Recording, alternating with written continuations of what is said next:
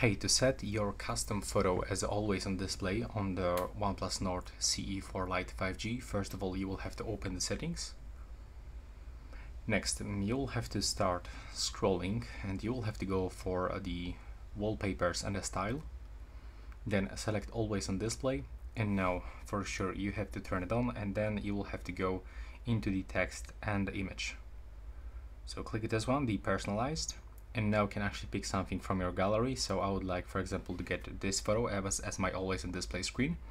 Now I can actually make it bigger or smaller, and then I have to click here in the right upper corner, and as you can see I can also resize this right here. I can round the corners, for example, make some image blur.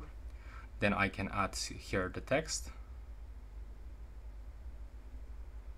and now I can also change the color of the captions.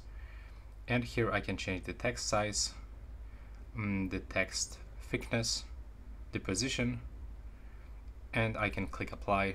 And as you can see right now, when I'm gonna lock the screen, it will be visible just right here. So that's all for this video. Right now, please subscribe to my channel.